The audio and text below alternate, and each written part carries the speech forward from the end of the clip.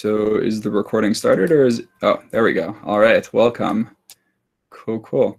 So, hey everybody, just as a warning, I'm notorious for going over time, so I won't feel bad if you dip towards the end. Before I start talking indefinitely and start rambling on about cool stuff, I want everybody to unmute themselves. Don't worry, you won't be unmuted for long. It's just unmute for yourselves for like a few seconds, a few minutes. And we'll see how many people are unmuting. Nice. Okay, cool. Don't worry about the noise. All right, now on the count of 3, I want everybody to say either their first name or their Discord handle, whichever you're comfortable with. All right, 3, 2, 1, go. Anish. Yo, Neb 0897. Awesome. Thank you. I feel a lot better now. I feel like I'm talking to actual people. This is good. All right. So today we're going to talk about cryptography.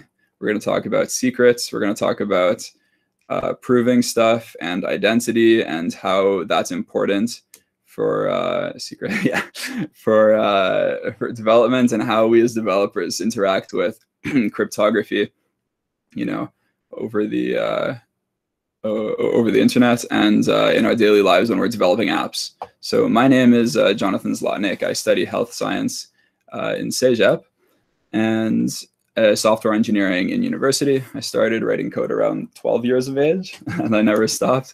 It's a lot of fun. In high school, I was interested in cybersecurity, and every new vulnerability or thing I found or knew it learns about, I tried out on my high school's network. It's not really recommended today, unless you're really good friends with IT at your high school.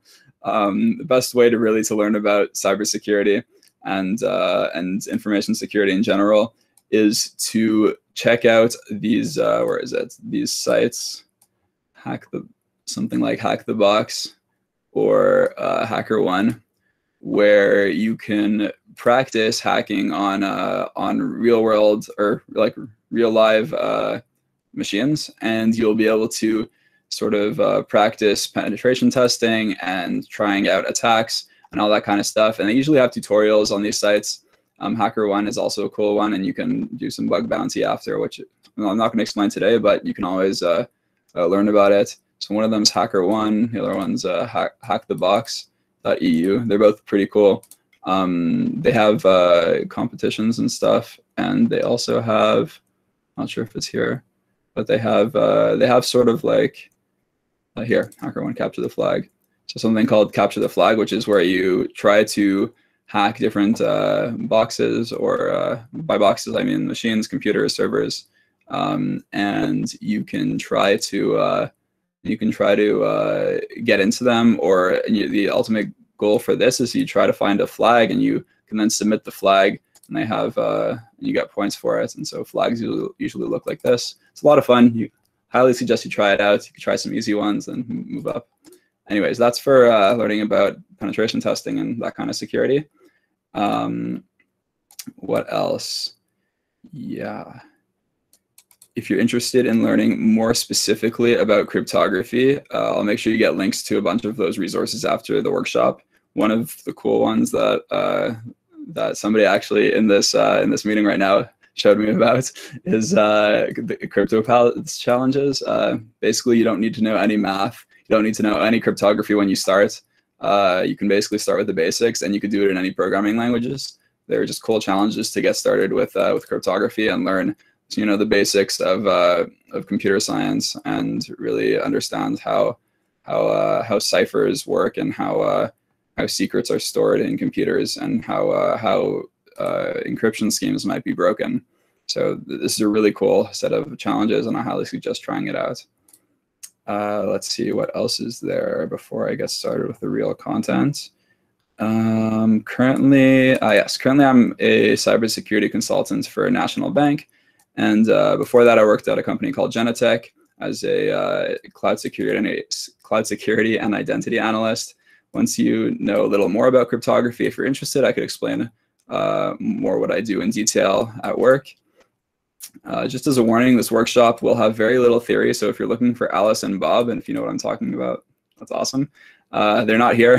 You can find them all over the internet. I'll post links to a heavy textbook and a lighter ebook that'll get you started on your journey if you find yourself interested in cryptography by the end of this. I'm going to actually post right now a link to this Google Doc that we'll collaborate on throughout the workshop. Let me see if I can get that to work nicely. Share. Curious Google Curious Crypto Google Doc. All right. Save. Nice. Copy link. Change to anyone with a link. And you guys can be editors. Beautiful.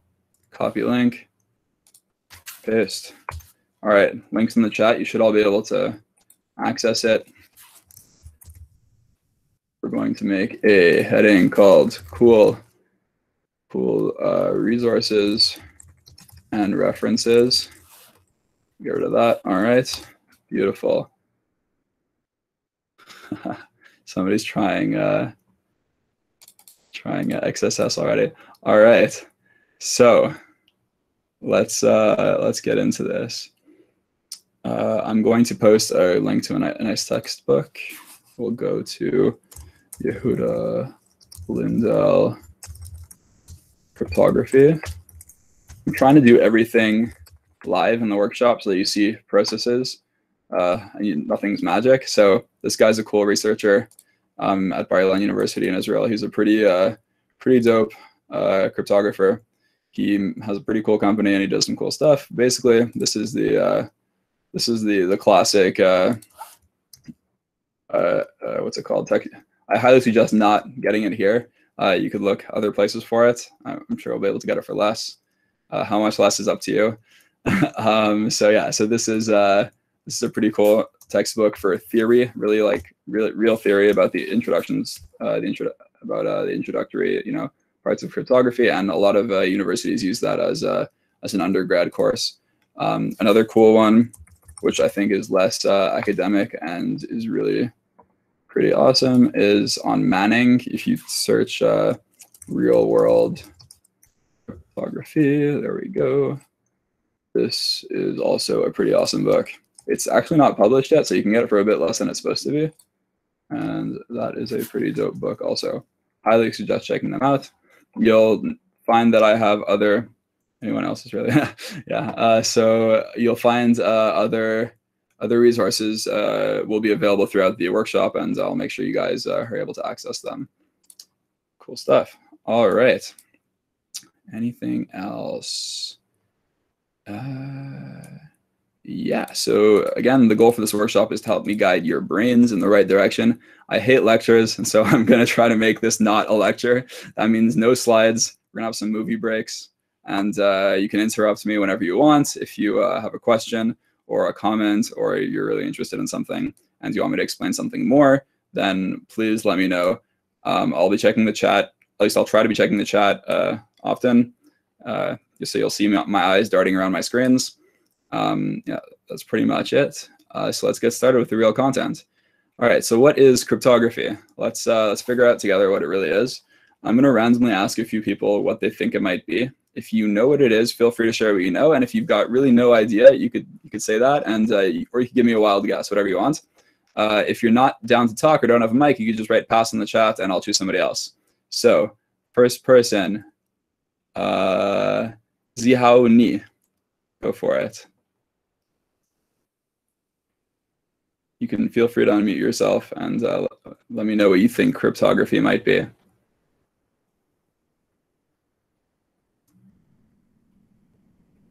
I might have a countdown timer if I don't get a response.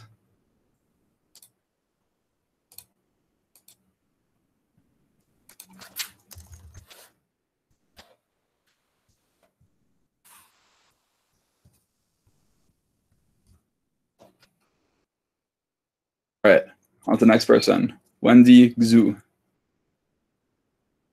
Hi. Sorry, there's like basketball people in the background. Oh, no worries.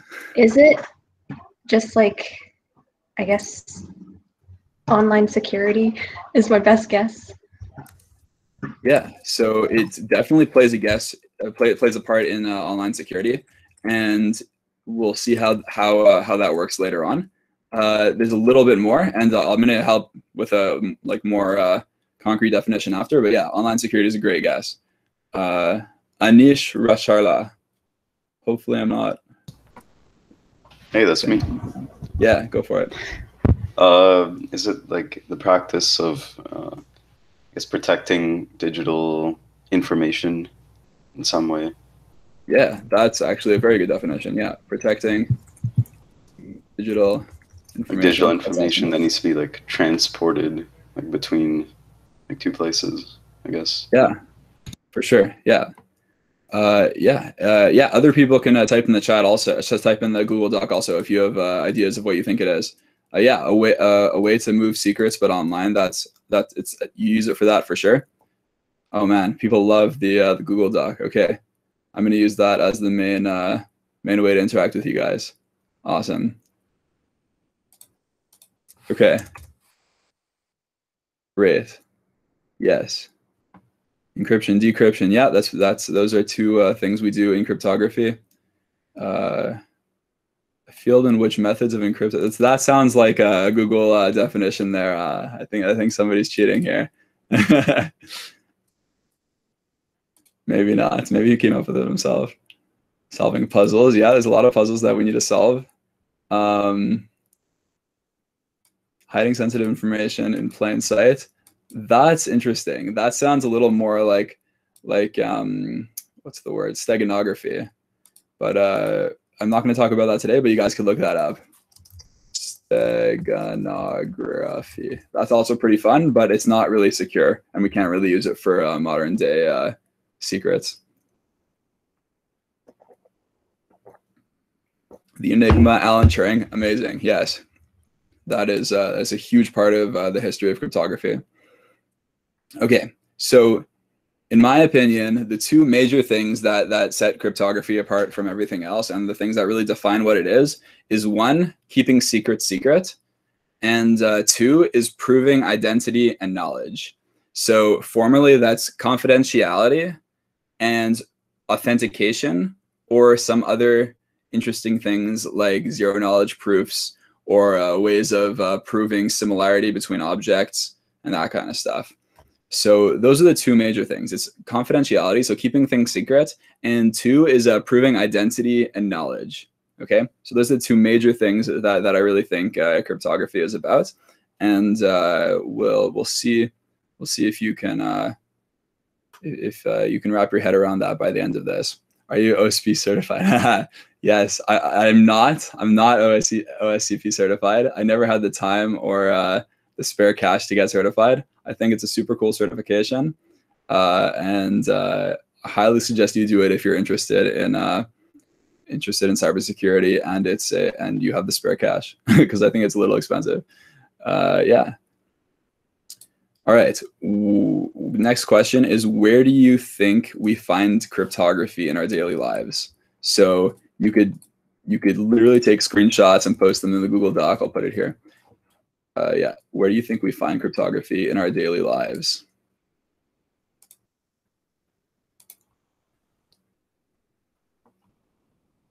Banks everywhere. Just gonna make these big. Yeah. Sudoku. Sudoku is not cryptography, but it is a puzzle. Yes. Hey, that's a great picture. Thank you. Authentication. There we go. Google sign in. Yes.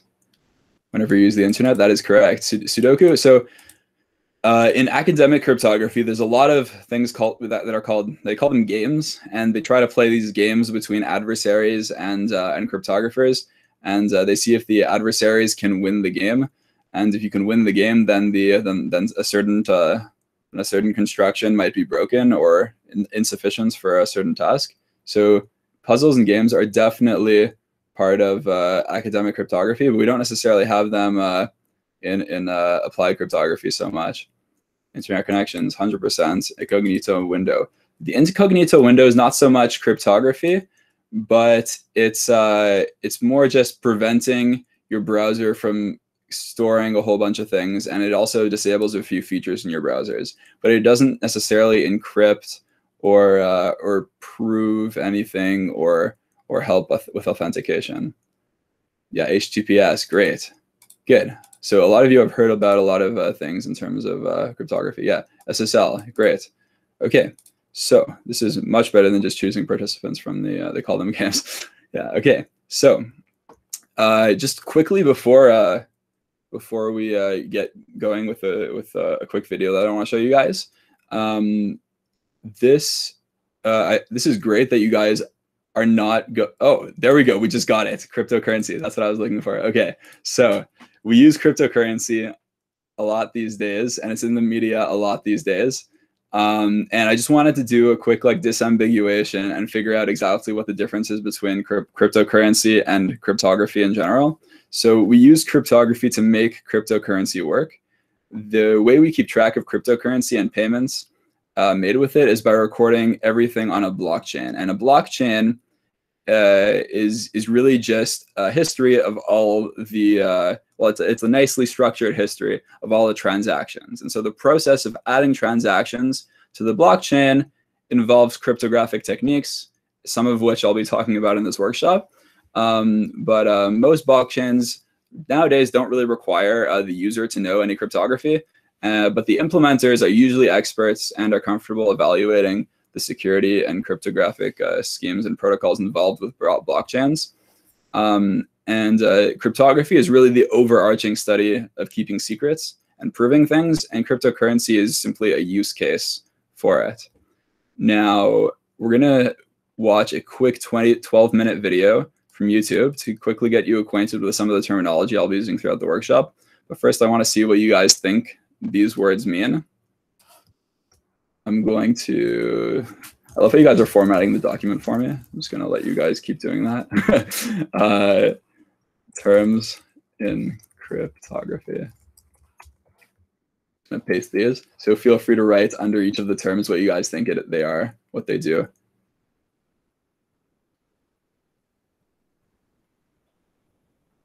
Yeah, amazing. And while you're doing that, I'm going to load up the video.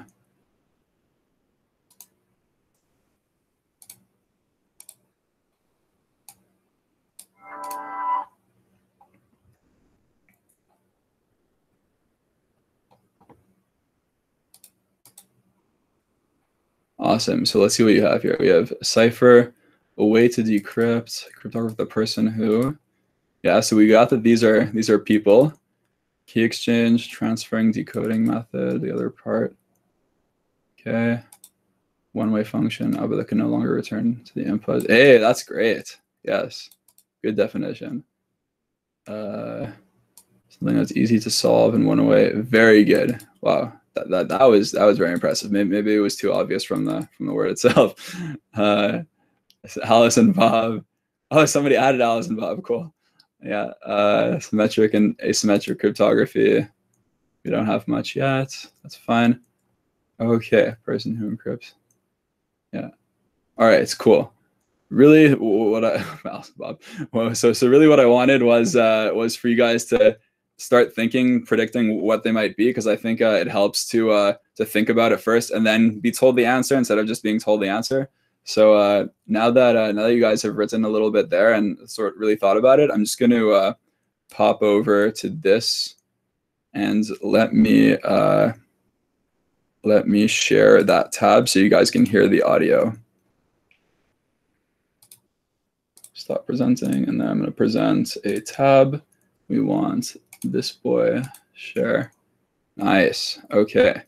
So you guys should be able to see it. Should be full screen for you guys. I don't know if you can, maybe I can pin this. Oh, pin. All right. Anyways, hopefully you guys can see, but you should definitely be able to hear it now when I play it. If you can't, please write it in the chat or the doc or something, and I'll see you. Hi, I'm Carrie Ann, and welcome to Crash Course Computer Science.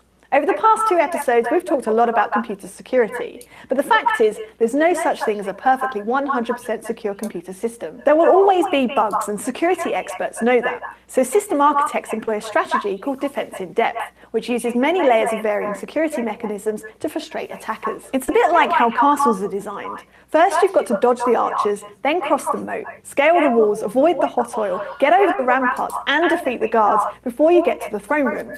But in this case, we're talking about one of the most common forms of computer security, cryptography.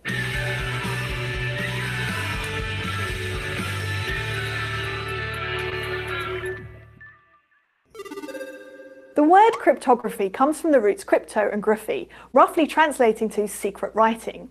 In order to make information secret, you use a cipher, an algorithm that converts plain text into ciphertext, which is gibberish unless you have a key that lets you undo the cipher.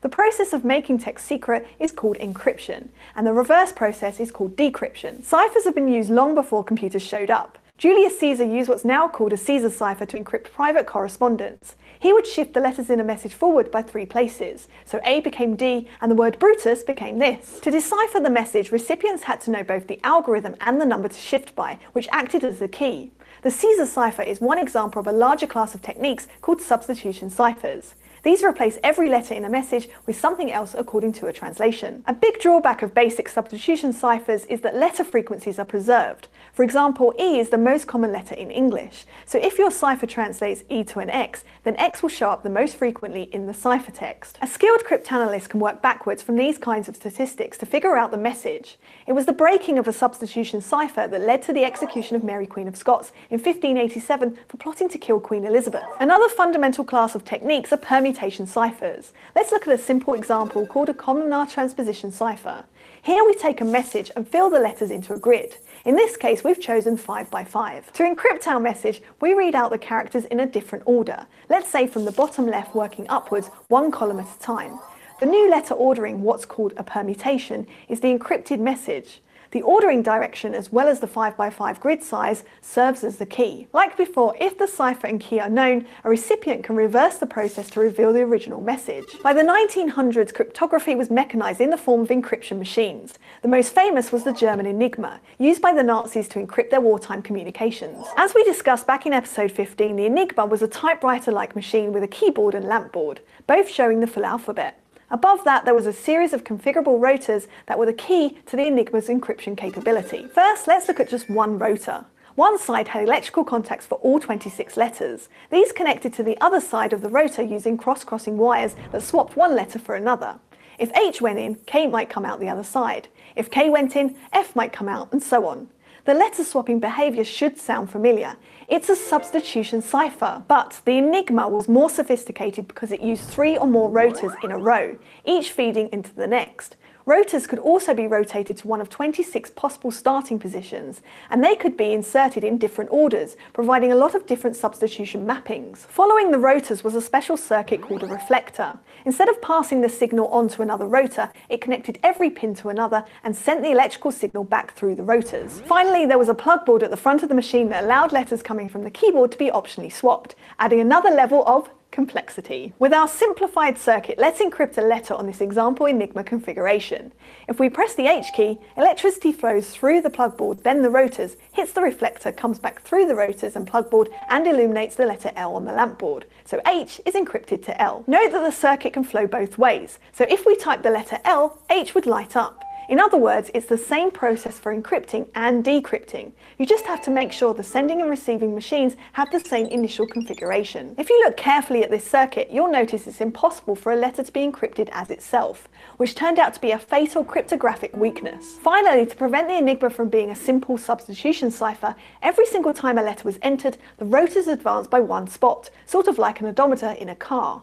So if you entered the text AAA, it might come out as BDK, where the substitution mapping changed with every key press. The Enigma was a tough cookie to crack for sure, but as we discussed in episode 15, Alan Turing and his colleagues at Bletchley Park were able to break Enigma codes and largely automate the process. But with the advent of computers, cryptography moved from hardware into software. One of the earliest software ciphers to become widespread was the data encryption standard developed by IBM and the NSA in 1977.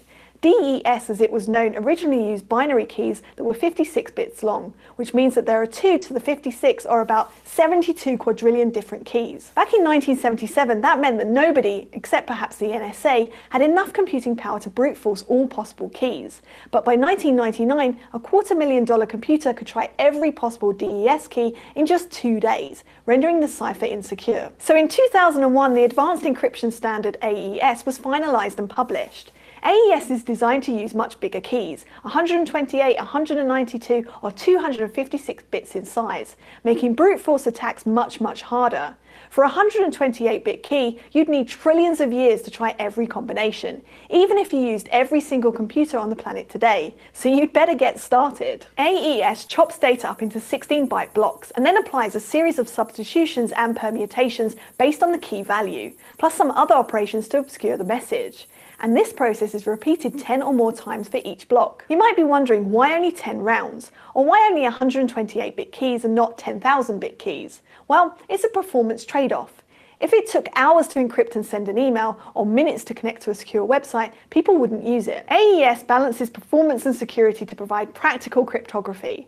Today, AES is used everywhere, from encrypting files on iPhones and transmitting data over Wi-Fi with WPA2 to accessing websites using HTTPS. So far, the cryptographic techniques we've discussed rely on keys that are known by both sender and recipient. The sender encrypts a message using a key, and the recipient decrypts it using the same key. In the old days, keys would be shared by voice or physically. For example, the Germans distributed codebooks with daily settings for their Enigma machines. But this strategy could never work in the internet era. Imagine having to crack open a codebook to connect to YouTube. What's needed is a way for a server to send a secret key over the public internet to a user wishing to connect securely. It seems like that wouldn't be secure, because if the key is sent in the open and intercepted by a hacker, couldn't they use that to decrypt all communication between the two? The solution is key exchange, an algorithm that lets two computers agree on a key without ever sending one. We can do this with one-way functions, mathematical operations that are very easy to do in one direction, but hard to reverse. To show you how one-way functions work, let's use paint colors as an analogy. It's easy to mix paint colors together, but it's not so easy to figure out the constituent colors that we use to make a mixed paint color. You'd have to test a lot of possibilities to figure it out. In this metaphor, our secret key is a unique shade of paint. First, there's a public paint color that everyone can see. Then John and I each pick a secret paint color. To exchange keys, I mix my secret paint color with the public paint color. Then I send that mixed color to John by any means, mail, carrier pigeon, whatever. John does the same, mixing his secret paint color with the public color, then sending that to me. When I receive John's color, I simply add my private color to create a blend of all three paints. John does the same with my mixed color, and voila! We both end up with the same paint color. We can use this as a shared secret, even though we never sent each other our individual secret colors. A snooping outside observer would know partial information, but they'd find it very difficult to figure out our shared secret color. Of course, sending and mixing paint colors isn't going to work well for transmitting computer data, but luckily mathematical one-way functions are perfect, and this is what Diffie-Hellman key exchange uses. In Diffie-Hellman, the one-way function is modular exponentiation. This means taking one number, the base, to the power of another number, the exponent, and taking the remainder when divided by a third number, the modulus. So for example, if we wanted to calculate 3 to the 5th power modulo 31, we would calculate 3 to the 5th, which is 243, and then take the remainder when divided by 31, which is 26. The hard part is figuring out the exponent given only the result and the base. If I tell you I raised 3 to some secret number modulo 31 and got 7 as the remainder, you'd have to test a lot of exponents to know which one I picked. If we make these numbers big, say hundreds of digits long, then finding the secret exponent is nearly impossible. Now let's talk about how Diffie-Hellman uses modular exponentiation to calculate a shared key. First, there's a set of public values, the base and the modulus, that, like our public paint color, everyone gets to know, even the bad guys. To send a message securely to John, I would pick a secret exponent, x. Then I'd calculate b to the power of x modulo m. I send this big number over to John. John does the same, picking a secret exponent y and sending me b to the y modulo m. To create a shared secret key, I take what John sent me and take it to the power of x, my secret exponent. This is mathematically equivalent to b to the xy modulus m. John does the same, taking what I sent to him to the power of y, and we both end up with the exact same number. It's a secret shared key, even though we never sent each other our secret number. We can use this big number as a shared key for encrypted communication, using something like AES for encryption. Diffie-Hellman key exchange is one method for establishing a shared key. These keys that can be used by both sender and receiver to encrypt and decrypt messages are called symmetric keys because the key is the same on both sides.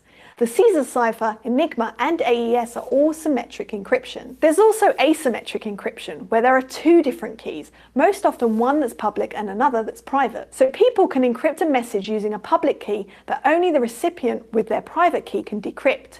In other words, knowing the public key only lets you encrypt but not decrypt. It's asymmetric. So think about boxes with padlocks that you can open with a key. To receive a secure message, I can give a sender a box and a padlock. They put their message in it and lock it shut. Now they can send that box back to me and only I can open it with my private key. After locking the box, neither the sender nor anyone else who finds the box can open it without brute force. In the same way, a digital public key can encrypt something that can only be decrypted with a private key. The reverse is possible too, encrypting something with a private key that can be decrypted with a public key. This is used for signing, where a server encrypts data using their private key. Anyone can decrypt it using the server's public key. This acts like an unforgeable signature, as only the owner, using their private key, can encrypt it. It proves that you're getting data from the right server or person and not an imposter. The most popular asymmetric encryption technique used today is RSA, named after its inventors Rivest, Shamir, and Edelman. So now you know all the key parts of modern cryptography: symmetric encryption, key exchange, and public key cryptography. When you connect to a secure website like your bank, that little padlock icon means that your computer has used public key cryptography to verify the server, key exchange to establish a secret temporary key, and symmetric encryption to protect all the back and forth communication from prying eyes. Whether you're buying something online, sending emails to BFFs, or just browsing cat videos, cryptography keeps all that safe, private, and secure. Thanks, cryptography! Crash Course Computer Science is produced in association with PBS Digital Studios. At their channel, you can check out a playlist of shows like Eon's Physics. Awesome. All right. Okay. That was fun. Honestly, I really like their presentations. Like, they have a whole series on computer science, and I highly suggest watching it. I watched a few of them, and they're really on point. So if you're like curious about a topic and you really just want like a quick introduction to see what it is, or like what to type into Google, highly suggest watching a cryptography. A crash course video. Yeah. So that was pretty good. I'm going to switch back to the this tab here. Yes. Nice. Okay. Cool. So now that we've watched that video, I hope the words I put up are a little more clear. If you guys want, you could change your definitions or add things or remove things, whatever. It doesn't really matter for now. Somebody put hashes in one-way functions. That's great. Yes. So, okay, cool. Let's, is there anything else I wanted to add? Oh yeah, I guess we could add DES and AES. Diffie-Hellman we don't have there, so I'll add that. I'll just add this to the end. These are interesting things from the video. Feel free to comment on them. So just as a reminder, DES is deprecated. We don't use that anymore.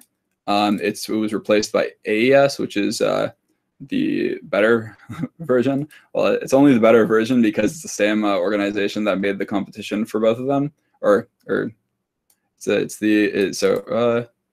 it? I'm not sure. Anyways, AES was created by means of a competition, and so people competed to provide the best cipher to replace DES, because that was the original the original like widespread used cipher in the Western world.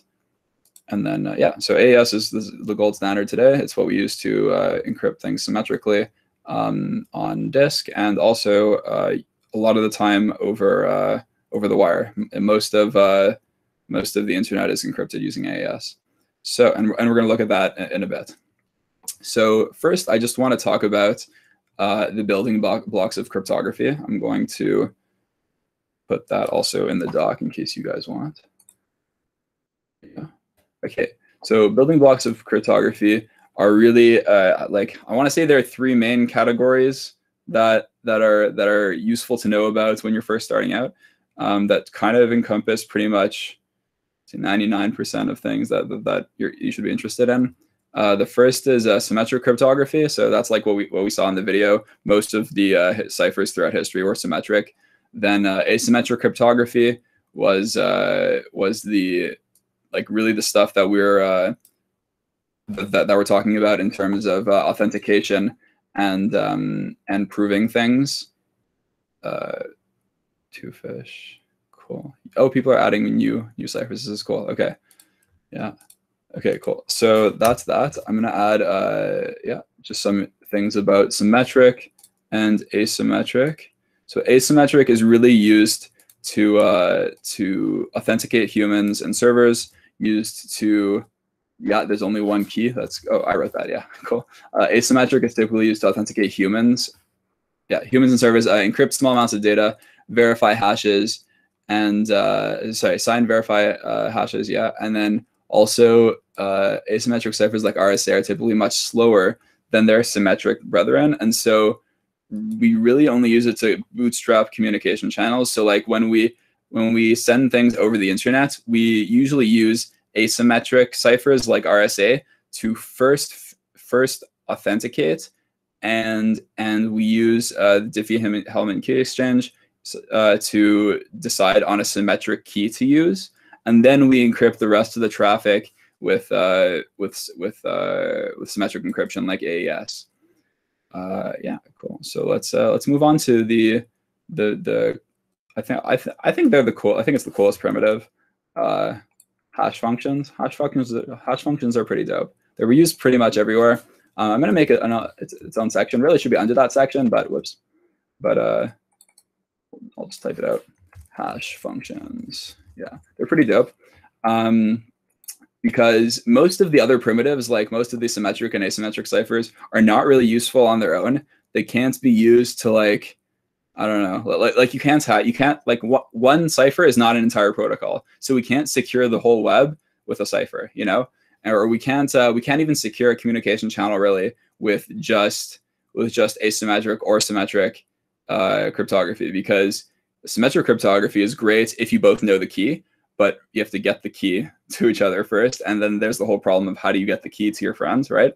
And which we saw we can do with Diffie-Hellman key exchange. But then and then the other way around is if we try to use symmetric encryption to communicate over the web, we end up seeing that it's super slow and we're not able to actually communicate efficiently. And if we want to send a lot of data, it all of a sudden becomes very expensive to do so. Hash functions, on the other hand, are cool because you can use them on their own to do some pretty cool things. So their primary goal is to summarize data for the purpose of comparison. So you know what? If you go somewhere, you try to download something, and it has like an MD5 hash or a SHA-256 hash or a SHA-1 hash. So those numbers are a summary of the data. So if we go to, for example, CyberChef, let me just, actually, wait, I have to, let me stop that for a second. I'm going to share my window instead so you can see all the different, screen 3, there we go, and share, there we go. So if we go to CyberChef, which is a pretty awesome web, we can see that if we grab something along the lines of the SHA-256 hash, SHA-3, that'll be 256. There we go. Oh, we can choose. There we go. SHA-3. Okay, that includes 256. So if we put in something here, we could say hello. We end up with a summary of the data that we put in here. Now, it doesn't really look like a summary. It's a lot longer than hello, but really what it is what it's doing is it's creating a unique almost identifier for the data that we have here. And we're able to use this to compare two pieces of data pretty efficiently. So if, for example, I had a random file on my computer, let's say we create a text document, new text document, and we call this really important thing that cannot change. There we go. And we put it in and we open it up and we say, this better be the same when my friend gets it. Dot period. I save it. Let's just make this safe for the web. Let's not put spaces in here. There we go. Really important thing that cannot change. If we take that and we put that file, oh, that's good. Okay. Let me move this over. We can. I promise it'll be there, but we're gonna. There we go. Okay. If I grab a file and I drag it in there, and it's the file that I just made, I promise. Then we end up with a file and we get the output of a hash. Okay. And this is supposed to be a summary of the file. So if we take another file, or we take the exact same document and we change a little bit about it, then we'll get an entirely different hash. The same way as if where is it? New tab for input. The same way where if I write hello, I get one hash. But then if I add literally just one more character, you see this changes almost completely. It's a completely different string of letters. And so that's what hashing does. It allows you to convert some arbitrary data into a predictably sized string with predictable characters. So we know these are going to be numbers and letters. It'll allow you to create a set of numbers and letters that will summarize or uniquely identify this input data. And so I'll put this file in the chat. I promise there's nothing malicious. You could take my word for it or not. Let me see if I can do that. Can I? I'm not sure if I can do that, but you can try it yourself. If you create a text file in Windows and you call it really important thing that cannot change, and inside it you write this better be the same where my friend when my friend gets it, and you put it in the input of CyberChef, and you choose the SHA-3 and you choose the size of 256, you should get the exact same thing here, and I'll even put that in the chat. So that's the SHA-256 hash of that file. And so we can use that later to identify the file, so that if I download it, I did everything you said. You're hilarious, Yona. So so if I take the what was I going to say?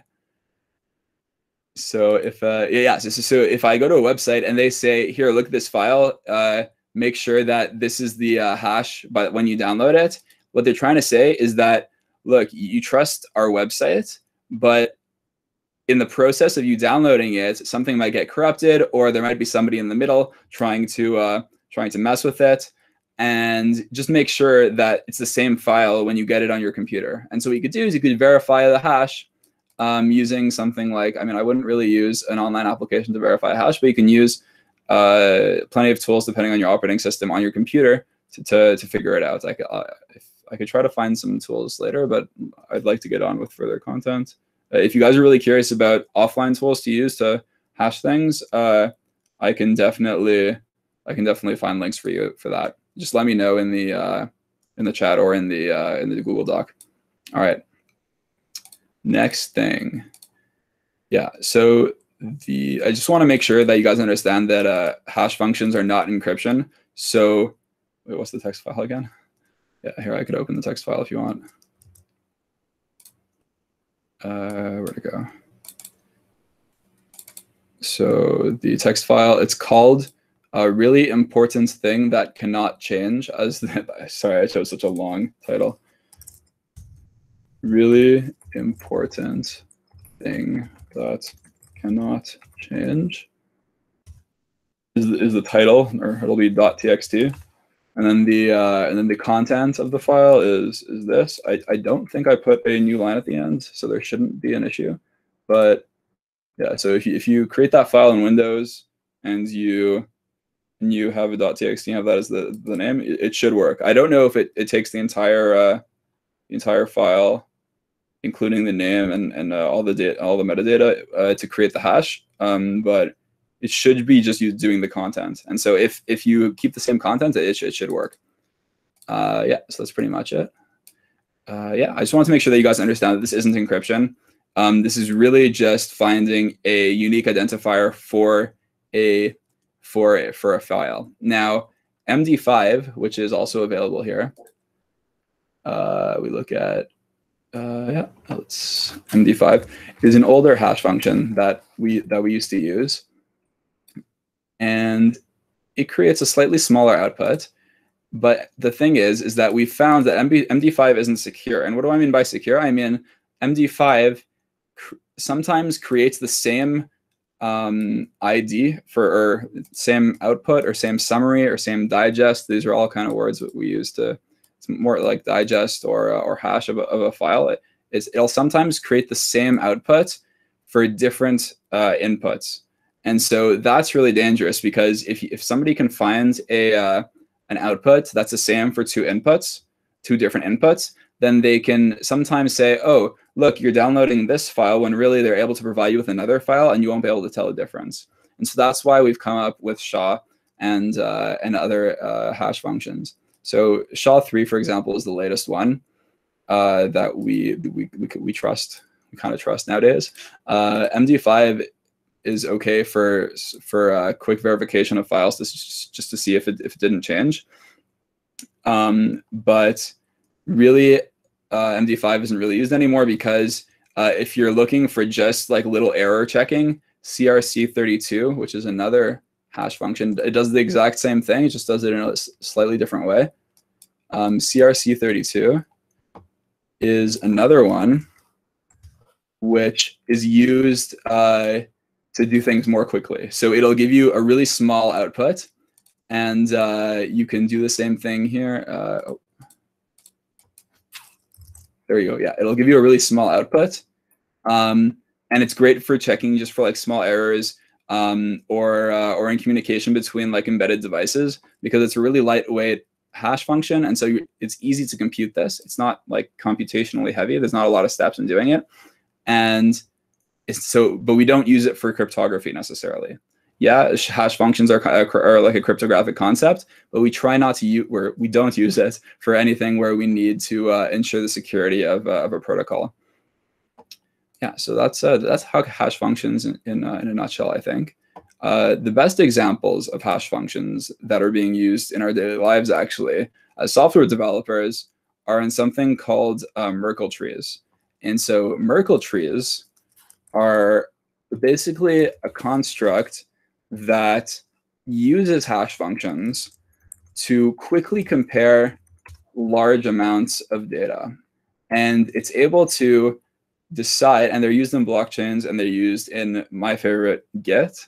So just like, I think you guys had a workshop about Git and GitHub in Curious. And so you might know a little bit about Git, but I don't think they dove this deep into Git.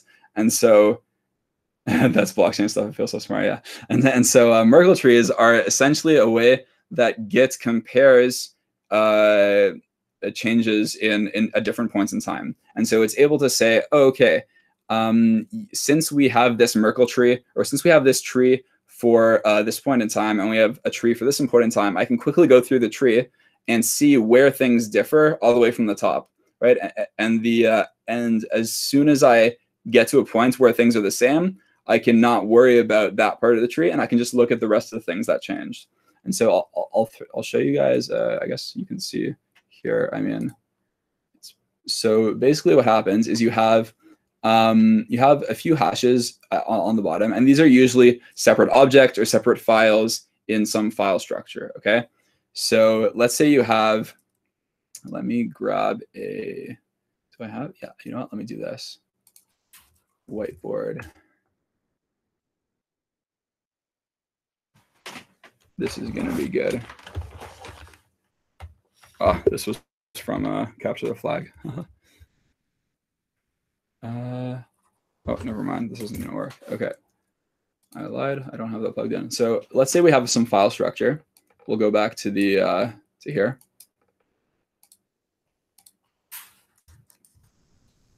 say we have some file structure like, I don't know, we'll have some source files, right? And inside the source files, we have, I don't know, we have a README, or, you know, we could have the README on top also. README.md, and then inside the source folder, we might have cool app.js, and then we might have another one called I don't know, cool library.js. And so basically, what a Merkle tree might do, or what Git does, is it takes each of these files and it computes the hash for them, like we did in CyberChef, and what it'll do is it'll say, okay, so this will compute the file of each of these, the hash of each of these files. And if we have files in a folder, then we'll compute the hash of each of them. And then we'll take those hashes and we'll hash them together. And then we'll get a hash for source. And so we end up with this tree of hashes, and the root node of the tree will be the hash of source and README, for example, put together. And so we end up with something like this, like I showed you on Wikipedia, a tree of hashes where the top hash will 100% be different if any of these files are different in two different directories or in two different trees. And what we can do is we can slowly go down the tree, and we don't need to compute every single file and look and compare each one of them. What we can do is we can start at the top, say, okay, is the top one different? Yes. Oh, that means these trees are not the same. So immediately we know whether or not there's a change, right? That's great. And then we can go say, okay, well, is this part of the tree the same? Oh, maybe it is. Okay, great. So let's go to the other part of the tree. Now we only have half the tree to worry about, right? This is great. And so what this does is it decreases the amount of time that we need to check all the files in a directory to see if there are any changes. And Git uses this approach to easily identify differences in files and differences between commits. So I don't know if you guys took any computer science classes, but like, for example, linear time would be if we have to check every single file here. And so the naive approach would be, okay, let's check every single file and see if they're the same, you know? And that would take, let's say it takes 1 second for each file. Here it would take 4 seconds, you know? But if we used and it's not a great example for smaller amounts of files, but you can imagine for larger amounts of files how it would be easier to only have to do 1/2 of a tree. Or maybe if it's not 1/2, then maybe it's only this file is different. You know, instead of checking every single file, we can check 1, 2, 3 hashes and then check the file. You know, and checking to see if hashes are the same is a lot easier than checking if an entire file is the same, especially if it's longer than the short string of a hash, right? So that's really how Merkle trees work. And if you go to the Git docs, which I'm actually a huge fan of, I think they're super good. I know a lot of people don't like reading through reference manuals, but if there's one reference manual you read through, I'd say it's Git, because as software developers, you'll be using Git for everything, whereas it's the Git book. Git tutorial, Git book. There you go. This is like #1 book you should read in software engineering, honestly. It tells you all about Git. And then the interesting thing that I like about hashes and cryptography is if you go to Git internals, it tells you how it actually works and how you can actually create the hashes of the objects from random content. So you can create your own Merkle tree, and you can actually look at the commits in the history. What would you say it's a light read? No, it's not a light read. Honestly, think of it more like a YouTube tutorial without the person there, because otherwise you're not going to get through it. The best is to try things as you read through them, unless you can do it in your head, I guess. I don't know. But yeah, so I think this is pretty cool. It shows you exactly how Git works. And if you went through the tutorial or whatever, or what's it called, the book report, if you went through the Curious workshop on Git, highly suggest going through the Git book, just because if you already have like a little understanding of how Git works and you won't get frustrated just cloning a repo, for example, then this will sort of bring you to the next level. And you don't need to read the whole thing. You can read like the first 3 chapters, and that'll get you to like a level at which when you start working, your colleagues will be like, whoa, how are you so good at rebasing things? And then you'll already be like, they'll think you're really smart. And if you don't know what rebasing is, it's basically reordering commits and being able to merge branches without needing to create a new commit on top of all the commits that you have. So yeah, that's pretty much it. Let's see if there's anything else I wanted to say about that. Yeah, I'm not going to work through the entire process. I wanted to open a whiteboard, but for some reason my tablet wasn't working, so I showed you with the Wikipedia page. That's going to be fine. Yeah, so I mean, Merkle trees are also the backbone of blockchains, and so blockchains are most of them are built on Merkle trees, and they use hashes to do a lot of things. So that's why I think hashes are pretty cool. They're good on their own. You can use them to compare pretty much anything in computer science, and you can also use them as constructs for much larger schemes, protocols, and even entire version control systems, like you saw. So that's why I think hashes are pretty dope. I'm gonna quickly show you guys, because I don't know if they showed you in what's it called? I don't know if they showed you in the Curious workshop, but I'm just gonna show you quickly. I don't know if you can see that very well. Bigger, yeah. This is good. Okay, I'm just gonna. This is PowerShell. It should work equally well in any other command prompt that you have Git installed in. So any terminal in Bash, ZSH, Bash is better. I agree. Bash is pretty cool. Bash is better in general, but if you're on Windows, PowerShell is pretty powerful. It's like you get a lot for what you type in PowerShell if you're on Windows. There's a lot of things you can do. But Bash, I agree, is better in general. It's more widely used. He said hashes are not used for cryptography. That's not true. They're a cryptographic primitive. They're my favorite cryptographic primitive. All right. So we're going to. I said they're not a cipher. They don't encrypt or decrypt things. Yeah, that's what I said. Okay, so let's just quickly pop into a Git repo because I wanted to show you guys. I think it's pretty dope. How much time do we have left? It's oh, we are running low on time. Okay, it's okay. We will go through this quickly. So if we go into, let's go into when. We'll pop into John Zlotnick. Good. Okay, so this is like, for example, my website. It's I don't know. I could show you if you want. Just johnzlotnick.io. I need to match it to my domain name. I have an old website, but whatever. Anyways, yeah. So like it's just this. It's a Hugo. It's a Hugo blog. I haven't written anything yet. I'm just trying things out. Doesn't really matter. My resume and you could read about me there if you really want. If you're interested, I'm also on LinkedIn. Cool stuff. I have links to email, GitHub, LinkedIn. If you're interested, you can always contact me. Better than a business card. Okay. So in this GitHub repo, if we do git log, or you know the standard like git clone, git commit, or git add, git commit. You know, those are like the standard commands that you should already know. But then something like interesting is git log, for example, where it'll show you the latest commits, right? And so if I scroll back up, you have, for example, look, I made some corrections and linting. And so I made some, I don't know, maybe it was some typos and I fixed some formatting errors in my code.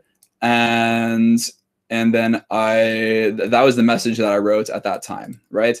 But what we're interested in, because we like cryptography, is the commit hash. So this commit hash, what it is it's the top of a Merkle tree, okay? Well, it's the hash of a commit object, and the commit object contains a Merkle tree that defines the the point in time where I made these changes. And so what Git can do is it can then go and take the difference between this hash, right, and this hash, and what it'll do is for example, if I made some little corrections and I also made some major corrections and linting errors, so there's probably gonna be differences between those commits, right? So what it'll do is Git will say, okay, well, you're telling me that these two file structures might not be the same, so let me check my database of objects, and in there, it is going to have Merkle trees for every commit, and they're going to say, oh, okay, well, let's compare these trees, right? Well, the top hash, oh, you're right, they're not the same, so they must be different. Say a smooth promo, thanks. So they might be different. So then we have to check, we have to check between the two next nodes. So this might be the README file. I don't know, forget about these down here. This might be the README file, and this might be the source folder, right? So it'll go through and it'll check every single point in the tree to see what's different. And then once it gets to two files and it knows that these two files are different for sure, then it'll say, okay, let's go line by line, and we'll see what's different. Yeah, there might be optimizations that I'm forgetting about in Git, but that's the basic overview of how it compares commits. Now, if you want to read more about that, again, I highly suggest the Git book. It's a good read. Yeah, so that's pretty cool. Asymmetric ciphers. Yeah, let's quickly go over asymmetric ciphers because I think that's important. But we sort of already went through it. No, let's do it because I think it's a good exercise to go through. What do we need to look for? Yeah, and then we'll watch another video. I'm not sure if I'll have much time to do it, but yeah, if you guys are okay with staying a little bit later, I think this is recorded, so I'm gonna talk about asymmetric ciphers quickly because I think that's more important for like the interactive part, and then I'll send you tutorials and stuff and things to do after if you guys really want, or you could stick around with me and I'll go through some things with you, and you could even try it and I'll stay online. Okay, so asymmetric ciphers. Let's play a little game. I'm going to open CyberChef again because it's a pretty awesome tool. And we're going to, where is it? We're going to open public key. And we're going to, remember we talked about the RSA cipher by Rivest, Shamir, and Adelman? Well, we're going to generate an RSA key pair, okay? And I want a bunch of you to do that too. I want a bunch of you to go to cyberchef.com, or never mind, it's this. I'll post the link. This is why I can never find it. There we go. Okay.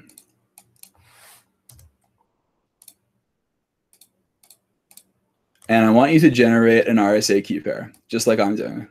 This usually isn't how we do it, and I would not use RSA key pairs generated by CyberChef, but it's okay for now because we're just playing a game.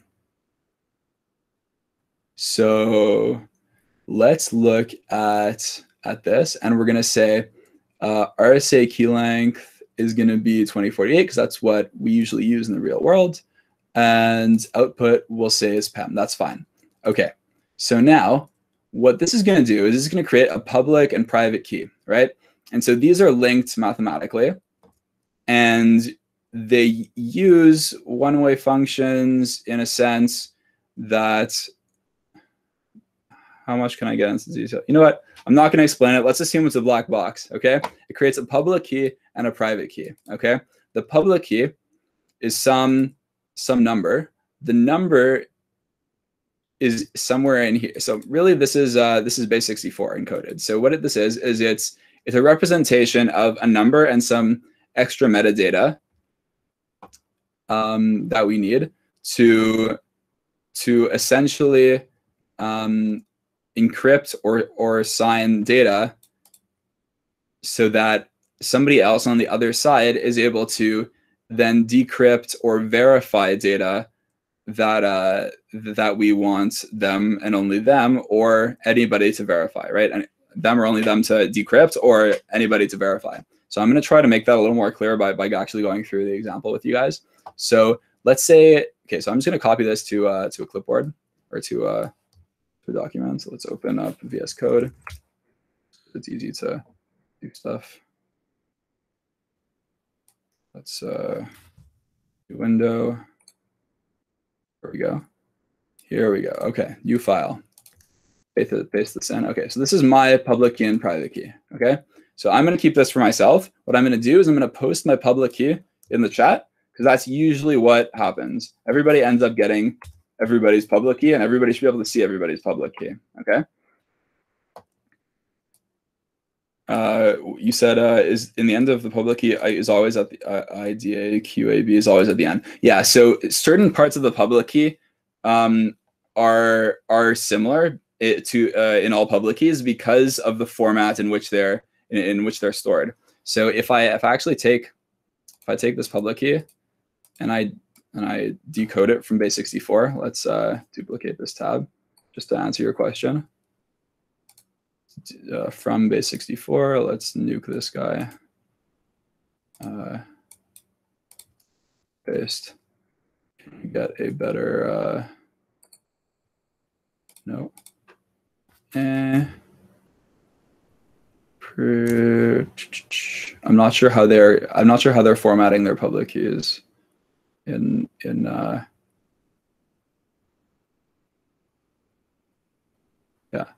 yeah, that's not going to help. Anyways, basically, there's some padding in RSA public keys, where which is always the same at the beginning and the end, and it makes it easy for us to ensure that we know what's going on. Like for example, it'll usually also start with I think it'll usually start with, yeah, it'll always start with like MIBB whatever, and it'll usually always end with this. And so it's just a few bytes at the end that are telling us certain things about the key. So, and you can look up like the format of public keys and private keys on Wikipedia, and it'll tell you exactly how the bytes are organized in the key, because there's a specific place for every byte in the key. So just like in many like messaging protocols, it's explicitly defined where every byte is supposed to be in the message. So it's the same thing with public keys and private keys in RSA. It's just a matter of knowing where things are supposed to be, but it's okay because most tools will generate them for you formatted nicely. So you don't really need to construct it yourself. So I pasted my public key in the chat. So what I'm going to do is I'm going to ask somebody to do what I'm going to do. I'm going to ask somebody to, where is it? RSA encrypt. I'm going to ask somebody to do RSA encrypt and copy and paste my public key and put it over here. Okay, so like this, copy my public key and put it over here. And then what you can do, I want you to take the encryption scheme. That's do something like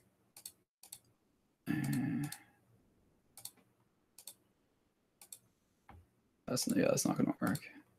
I wonder if we can get a better, you know what? Yeah, I'm not sure if we're gonna be able to get a, oh, you know what? Then I can do, then we'll take the, where is it? We can encode it in base64 to base64. There we go. Okay, so I want somebody to do this. Take their take my public key, put it over here. Choose. We'll just stick with this. That's fine. You know what? No, let's do PKCS 11. I want to do this, and choose the second one here, the RSAES PKCS1 V15. Put my public key. Put to base64 after, and then you can put any input you want. So you could put, "Hi John, you're the best," whatever it is, and then you can paste this into the chat, and nobody will be able to figure out what it is you encrypted to me except for me, because I have my private key and nobody else does, right? So I'll pick one from the chat. Hopefully the one I pick isn't vulgar, but you'll know if I pick yours, I guess. Okay. All right, I could do a few of them. But basically what I'm going to do is, so this is the encryption process, right? But what I'm going to do is I'm going to go back. I'm going to duplicate this tab. And I'm going to say, okay, well, I want to convert, because what you guys are sending me is you're sending me stuff in base 64. So it's just a way to represent the bytes that come out of the cipher. So I'm going to nuke this. I'm going to say from base 64, right? I'm going to paste whatever it is you guys have there. And this going into here, it's still encrypted, right? So this is still gibberish. Nobody knows what this is. The output should be nice, but it's not, because it's what should I call it? Because it's not decrypted yet. So what we're gonna do then is we're gonna say where is it? Public key RSA decrypt, and we're gonna put my private key. So nobody should be able to know what that is, and it's okay. If you see it on my screen, it's fine. Key password. Do we need a? Oh, that was the wrong. That was the wrong key. Copy. Paste. There we go. So I put it in. There wasn't a password. I put my RSA private key in, and I decrypted it, and all of a sudden it says, "What's up, John?" So that's pretty dope, right? Now, if anybody else tries to do this, it's not going to work. Anish, yeah, I did yours. So nobody else will know. Nobody else will be able to figure this out unless they have my private key, right? And so my private key is what allows me to decrypt the message. Now, let me see, because I thought this would be, a good interactive way of doing it. So let's see if I do something along the lines of trying to do some the other way around, and I try to get somebody to try and decrypt the message. Yeah, and so if any of you, so you guys can all try decrypting the message, the messages, the same way I did in the chat. So if you do this from base 64, keep the same alphabet, and you just paste any of the messages in the chat, you should get gibberish here. I'm gonna show you that you'll get gibberish if I create another RSA private key to try to decrypt it. We'll duplicate again. And encryption encoding public key. Or is it public key? We'll generate a new key pair. We'll nuke these guys. Generate RSA key pair. We go 248. Again, the same stuff, right? We're gonna make sure it's a fresh key pair. I'm gonna take this private key, right, from this key pair. It's a different key pair. It's not mine. It's not the one that I used to that you guys use to encrypt the data. And I'm going to take this private key. I'm going to try to decrypt the data that you sent me, but it ends up saying encrypted message is invalid, meaning I'm not able to decrypt the message with my private key. See? And so everybody else should be getting this if they try to decrypt it with a private key they generated. But if I put my private key back in, the one that I saved from before, we're good to go. So that's pretty much how it works. Now, what happens on the internet more commonly than this is signatures. Now, signatures I think are also pretty dope. Not as cool as hash functions, but they're pretty cool. And we actually use hash functions to make signatures nice, because if we try to sign a lot of data, it ends up being really time consuming. Like I said, remember asymmetric encryption is usually pretty slow compared to symmetric encryption. So if we do something along the lines of trying to make sure that is signatures related to JWT, JWTs a lot of the time will involve signatures. Yeah, I want to show you. I'll show you a video. Yeah, if you guys have time after this quick explanation, I'm going to show you 2 videos that you can watch that will explain, one, how signatures are used in the internet to keep things secure, and 2 is how OAuth works. And OAuth will be helpful for the challenge that is being posted after this workshop. Yeah, and I'll send you some resources to help you guys with that too. But first, I just want to show you how. Yeah, OAuth is cool. I'm just going to show you guys how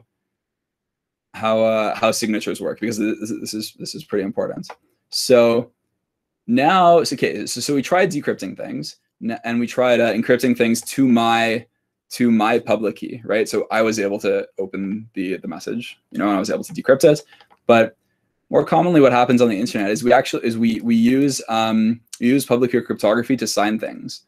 And so what we'll do is we'll create some message. We'll say this message is 100% from John, right? And I'm going to post my public key again in the chat, because in case it got lost up there. So that's my public key. And I'm going to show you how you can prove that, well, prove cryptographically, assuming that the underlying software is written well, that this message is from me, okay? So let's say, okay, so I say this message is 100% from John, okay? I claim that. I'm going to send it to you. I'm going to copy this message. I'm going to put it in the what's it called? Put it in the Google Doc.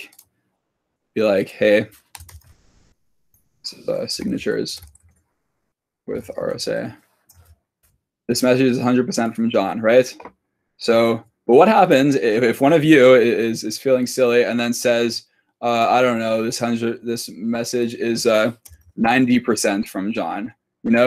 Like how do we know that John didn't send that message, or how do we know that this is what John really meant to send? Or how do we know that John was the one that sent it and it wasn't somebody else? So the way we do this is we say, okay, well, I'm gonna take my private key, which only I have, right? So nobody else in the world is supposed to have the private key. It's supposed to be password protected, or you could keep it on like a hardware token, which I actually have. I have private keys on my YubiKey. It's a little token here. They're pretty cool. I could send you the link after to YubiKeys. Yes, play of game. Of course, it is absolutely awesome. I agree. So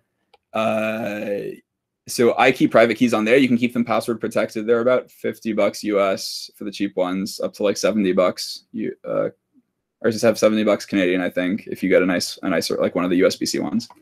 Yeah, I'll send you links after. Anyways, so the private keys, what you can do is you can use them to perform a similar operation to encryption. Mathematically, it's almost exactly the same, but in practice, it usually differs a little bit. And so we don't really call it encryption, because we don't depend on it like we depend on encryption. We depend on this operation in a different way. And so we don't call it encryption, we call it signing, okay? And so if we go back to here, our original message, and we say, okay, we want to take this message and we want the message to end up signed by me, so that you can all check to make sure it's my message. What we'll do is we'll take my private key that nobody has but me. So my private key might be in that secure YubiKey. It might be password protected on my computer. It could be in any of those places. I'll take my private key and I'll say sign. I want to sign with my private key. And usually we won't copy paste the private key. Usually the process will be done on your computer, not in a website or in your browser. And I'll sign it, and we'll use SHA-256 because that's secure. And SHA-1 and MD5 are outdated and shouldn't be used anymore. Git uses SHA-1, fun fact. It's good enough for now. Soon it might not be. There are some problems with it, but GitHub and other Git hubs or online Git repos take steps to prevent people from attacking our code in the ways that we found Git SHA-1 to be vulnerable. If you have questions about that, I can answer them later. But basically, SHA-256 is the way to go. SHA-348 and 512 are overkill for now. This is great. This message is 100% from John. I sign it with my key. We end up with these bytes, okay? These bytes I can't copy paste because they're not formatted nicely, and this white space won't be nice on your in your computer. So what I'm going to do is I'm going to convert it to base 64. That's usually how we transfer things over the internet, because it makes things it makes data, it turns bytes, so bytes that end up looking like this in a text field, it turns those bytes into something that we can like copy paste, send over the internet, send it an email, something that'll be easy to transfer data with in a human readable format. And it's used in HTTP a lot, because HTTP is a hypertext transfer protocol, I think. And so it's only meant to transfer text over the internet, right? It's not designed to transfer raw data or raw bytes.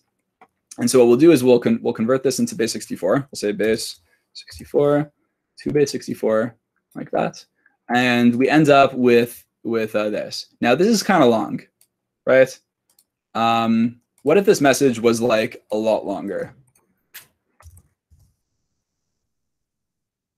Oh, you know what? It's actually doing it for me. I thought it was going to not do it for me. Never mind. What's that? Okay, that's convenient. So what's actually happening is what it's doing is it's taking a hash of this message first, and then it's signing it. So I thought it wasn't going to do that for me, but I was going to try to show you that we should take a hash first, but it's actually doing it. It's too smart for me, and it's taking a hash first and then it's signing it. So basically what it does is it ensures we have the same length output no matter what. So you saw no matter how many times I added this messages from John,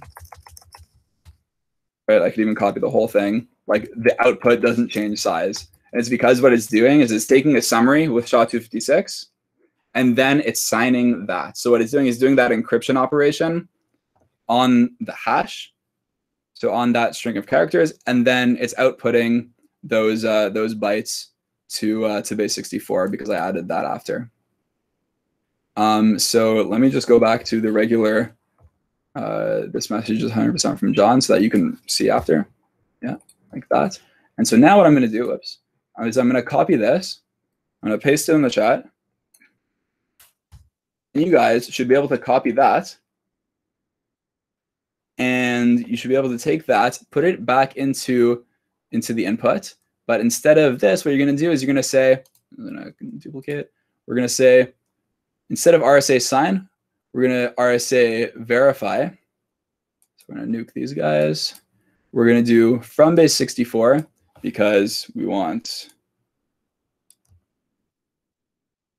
our base 64 to be changed. And again, we get gibberish because we didn't. We're just trying to convert the signature. This is a signature. It's kind of encrypted. It's kind of the encrypted data with the wrong key, or with the private. Yeah, it's like encrypted data with the private key instead of with the public key. But we call it a signature because everybody should be able to decrypt it and check to make sure it's from me. So what we say is we say from base 64, and we're going to go to back to the RSA verify. We're going to say RSA verify, and we need to make sure that the public key is actually John's public key, right? So we're going to say, okay, we trust John. John put his public key in the chat. This is one of the trusted places to get public keys from. So what we're going to do is we're going to take that public key, and we're going to put it in here. And because we trust that public key, we're going to know whether or not this is the right. We're going to know whether or not this is the right. Whether or not this is verifiable. And it seems I'm messing things up a little because that's not how we verify things in CyberChef apparently. If I copy this over here, we get no. From base 64 RSA verify. Oh, SHA-256. But I want to get. That's kind of annoying. Is there a way I can do it the other way around?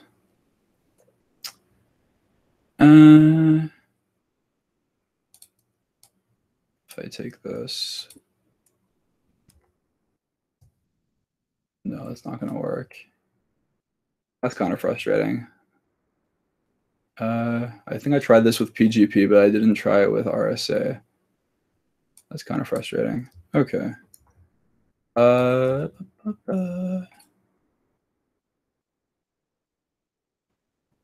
yeah, I don't have a good way of doing that. We can try it with PGP instead. So PGP, do it quickly with PGP to show you. I don't remember how to do this in CyberChef. That, so we'll try it with PGP verify. Does that work? Yeah. Okay. So what we're gonna do, we're gonna quickly generate a PGP key pair. It's the same process, but PGP allows it's a different. We use so RSA is used in PGP, and PGP is an overarching scheme, not scheme, but way for us to use public key encryption to verify things like peer-to-peer. So people post their PGP public keys on their websites or on their blogs, or they send them to key servers, and these key servers will keep track of whose public key is which, and you can grab public keys from there to verify things that people use. I don't really like PGP so much because there's a lot of like utility issues with it. Like using it is problematic in some scenarios, but I'm not going to get into it. You can read about it if you want. But I'm going to use RSA 2048. What we're going to do, we're going to nuke this.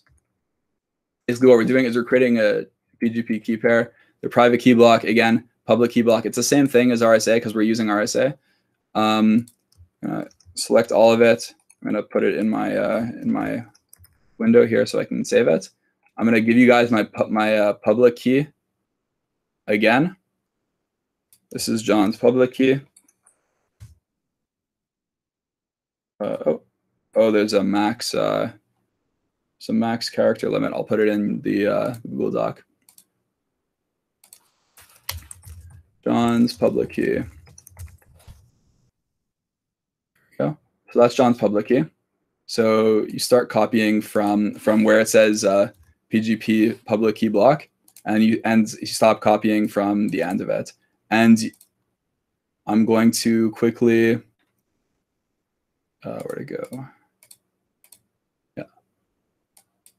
Yeah, that's gonna be good. Okay, so then so we have the PGP pair. Okay, good. So I have that. So now I'm gonna quickly PGP encrypt and sign. So we're gonna say private key of signer. Oh no, I don't want to do that. I want to just encrypt.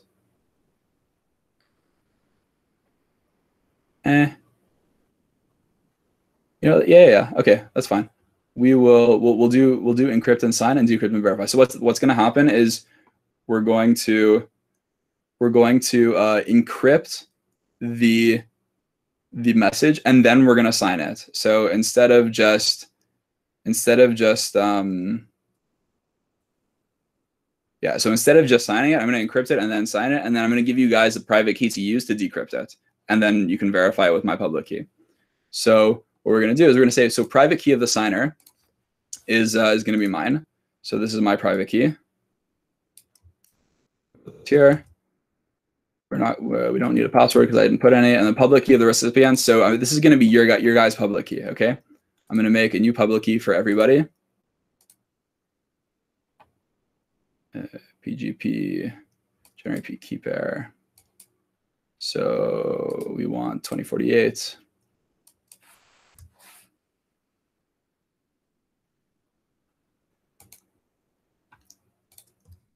Everybody's public and private key.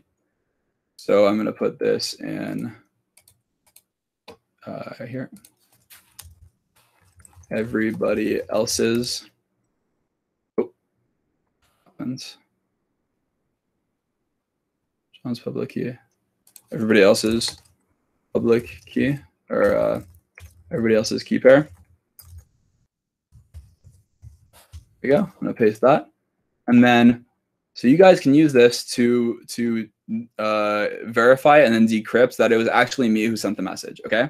So what we're going to do now is we're going to say John's public key here is what you use to verify my message, and then your private key. You don't even need your public key. Your private key over here is where you're going to use to decrypt the message. So I'm going to go back here. I'm going to go, okay, public key of the recipient is you guys. And so I'm going to make sure I use the public key that, what did I do? There we go. Yeah, so I'm going to make sure I use your public key to encrypt message. There we go. And then this is going to be the message that you guys are going to decrypt and verify. So then if you go, where is it? Here. If we go here, signatures with RSA, John's public key, we're going to say, this message is 100% from John. Let's copy this because we want this to actually be in the message. That's just 100% from John. Great. Okay. So now we say PGP message. We're encrypting it. We're signing it with my private key, and we're encrypting it to the public key that you guys all have. The public key that corresponds to the private key that I gave to all of you. And I'll paste that over here. So, whoa. Title, normal text. There we go. So inside that PGP message is going to be this string, okay? And what you can do is when you go to RSA over here, oh, no, sorry, if you go to PGP encrypt, instead of encrypt and sign, you put that away. You say decrypt and verify. And what you're going to use is you're going to use the public key of the signer. So the public key is to verify that I was the one who signed it, right? So you're going to say, okay, where's John's public key? John's public key is here. Let's copy all that. Like that. Copy.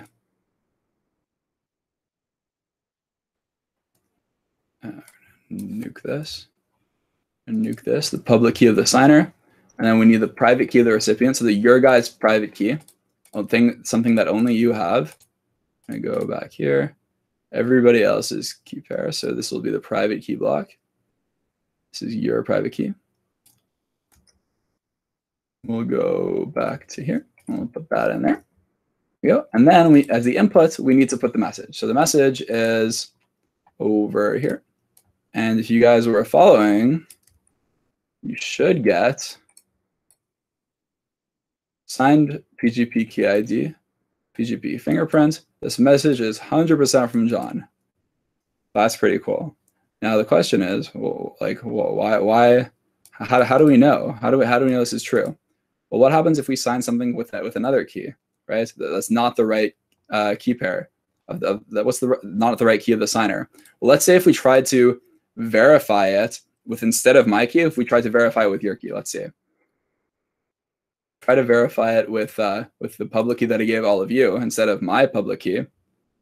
Did I copy?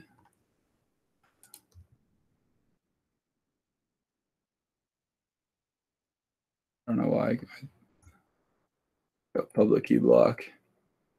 If we do this, try to verify it with your public key instead of my public key, because you didn't send it to yourself. I sent it to you. And we try to verify it with your public key. We end up couldn't verify the message, key error, key not found. So the key, every key has an ID, and basically what it's saying is that it's not able to find this key in that message. And if it can't find that key in the message, it's not able to decrypt it. And so what happens is you end up realizing that it probably wasn't me who sent the message. It was probably somebody else. And you should probably call me out, be like, yo, John, somebody's intercepting our communication. Don't listen to anything I say. Bye. You know, because that means that there was a breach in the communication channel, and somebody is either sending messages on behalf of you or something else like that.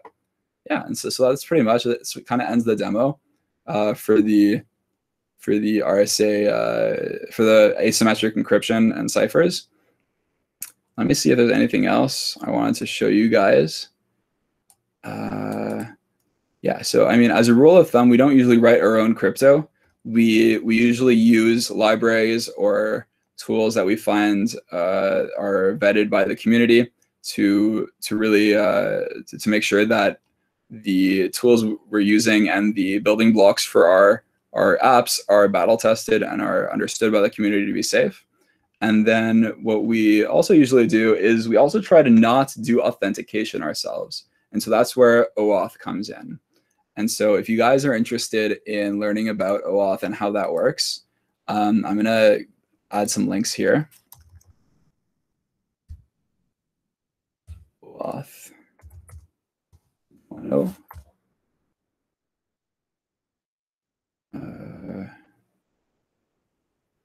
Here, this is a great video showing how it works.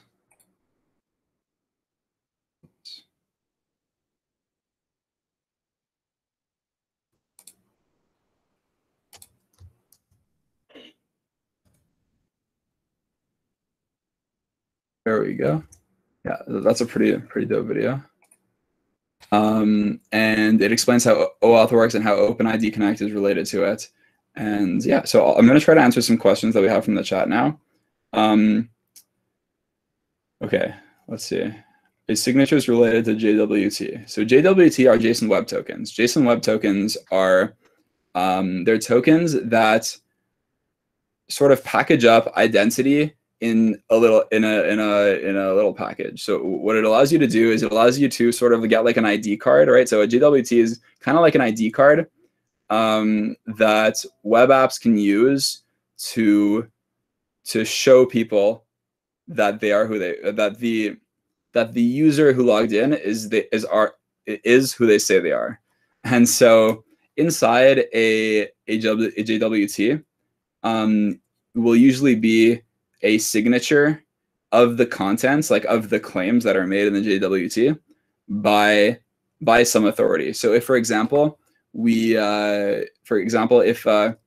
we use OAuth or OpenID Connect with Microsoft, Microsoft might issue a JWT for a user. So if you log into, I don't know, let me think.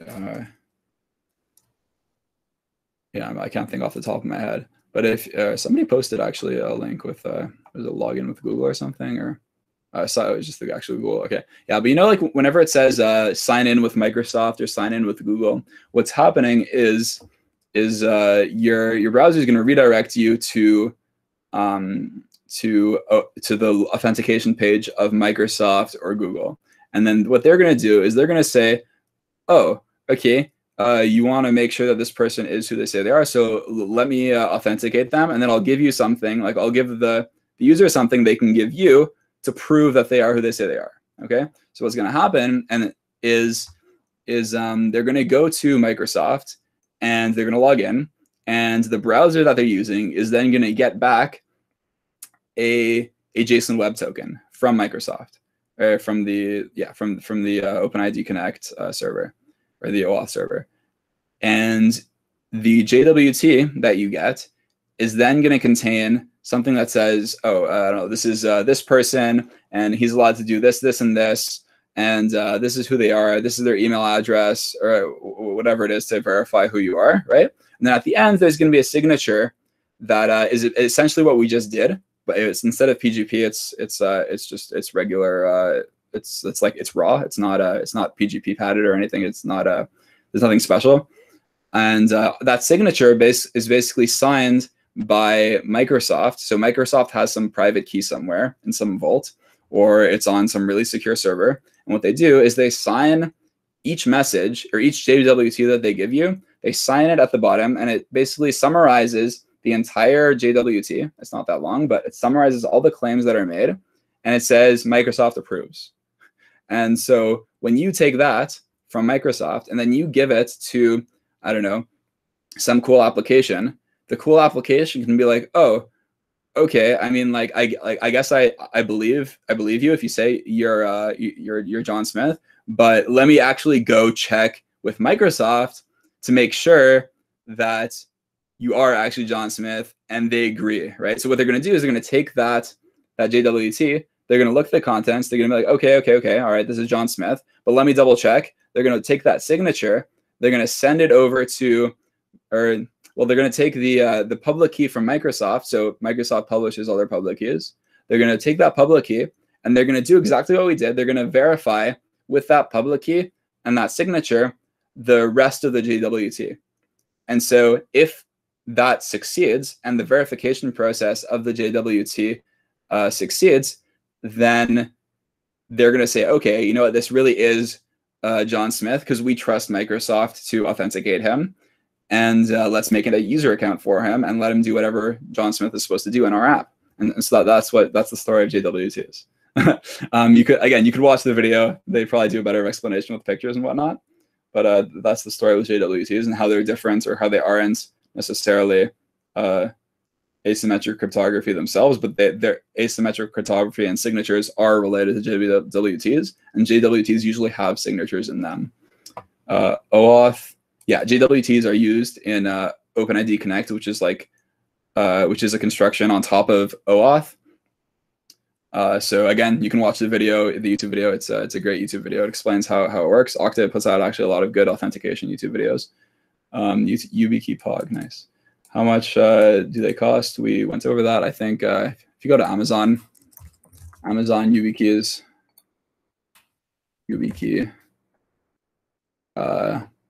The regular one is 57. This is all Canadian. The YubiKey 5C is 63. My favorite one, this one, I actually don't have one yet. The YubiKey 5C NFC. This is probably the best one right now because it's also the most expensive, but it has USB-C and NFC. So you can just tap it to your phone and you don't need to actually plug it in, and your phone will be able to ask it to perform a signature or a decryption or an encryption without you actually plugging it in. And the nice thing about YubiKey is that none of your private keys are stored on your computer or anything. They're all stored inside the key, inside the YubiKey. And so when you use the YubiKey to encrypt or decrypt things, what's happening is your computer or your phone is sending a request to the YubiKey to perform some cryptographic operation. So let's say you're trying to authenticate to Microsoft or whatever, or I keep using Microsoft because I don't know, it's what I have in front of me. I have Windows in front of me, but Google or Microsoft, they'll issue a challenge, and their challenge will be sign this, I don't know, this random string of characters, or encrypt or decrypt this thing, you know. And what you'll do is you'll take that challenge and you'll send it to your YubiKey.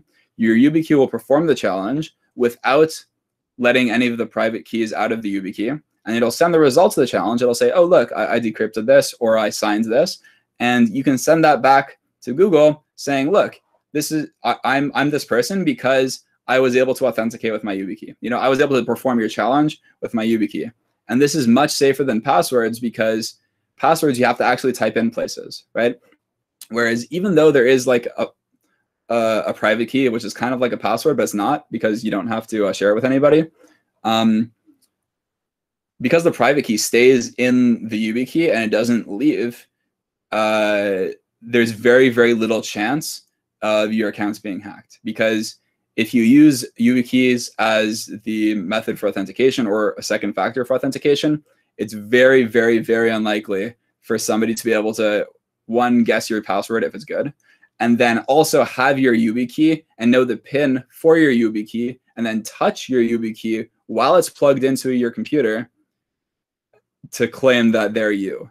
So that's kind of why Yubico, the company that makes YubiKeys, claims that it prevents all of man-in-the-middle attacks and account takeovers.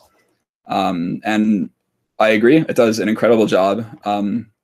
If you're willing to spend a couple bucks on encryption, then and authentication, then I highly suggest it if you want to play around with it, because it's a cool tool. They have a lot of cool documentation that you could play with. It teaches, if you play with it, you could learn about smart cards. You could learn about FIDO2, which is a new protocol that's pretty cool for authentication. FIDO2 is sort of the new standard that Microsoft is just they have like a preview where you're able to authenticate with only FIDO2, so only a FIDO2 card like a YubiKey without a password at all. So it's not a second factor; it's like the factor, and there are two factors built into FIDO2. So usually there's a PIN that you type in, and then there's also the actual private key inside the YubiKey. Or if it's not a PIN that you type in, then it's your physical presence that's a second factor or something like that.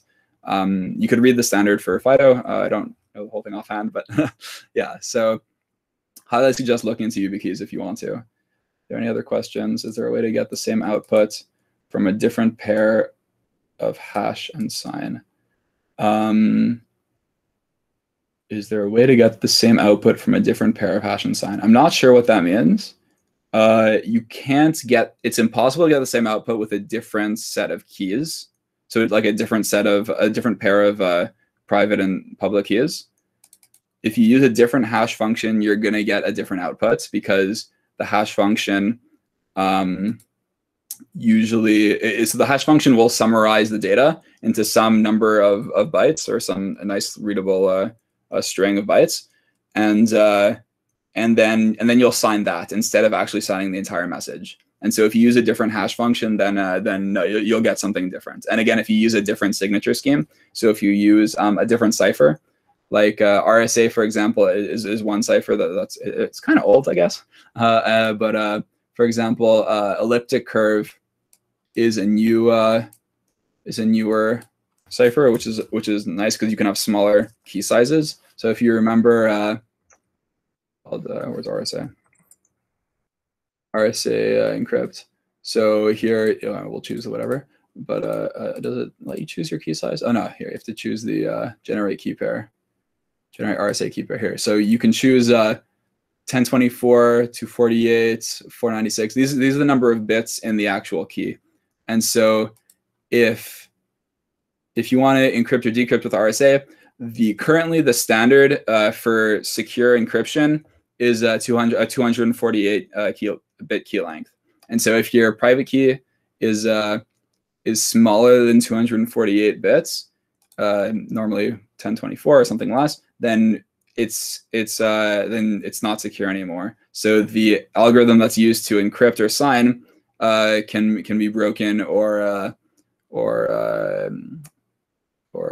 there could be somebody that be able to impersonate you, because the key length isn't small enough with today's computer powerfulness. I don't know, with today's computer resources. So because computers are fast enough today, 248 is the current standard.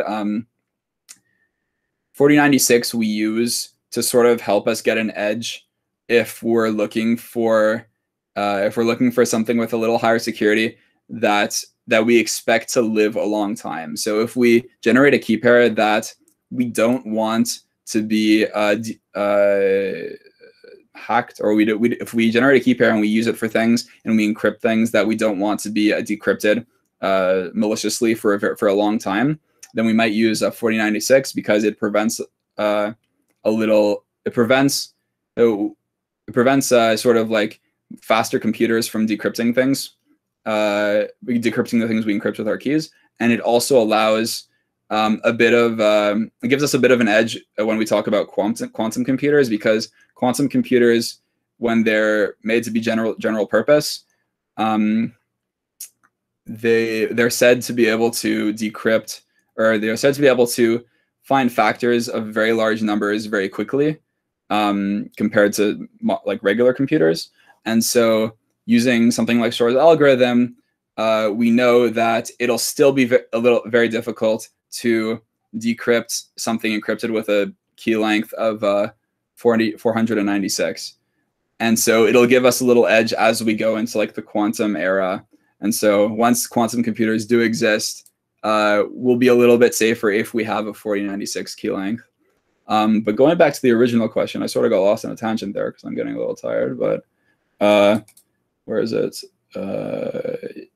Yeah, right. So if we use a different signature scheme, so if we go back to PGP allows us to use two different, it's actually more, but it allows you to use RSA or something called elliptic curve cryptography, or ciphers. And so what it is it's a newer cipher that uses elliptic curves instead of prime factorization to create, but they're kind of similar in the problems that are like the problems that make them hard to break. And so but it allows you to use, the big thing about it is it allows you to use smaller key sizes. And so it's better it's faster to compute, and and you can use a key size that might fit in a smaller space, and so it lessens the bandwidth required for certain applications.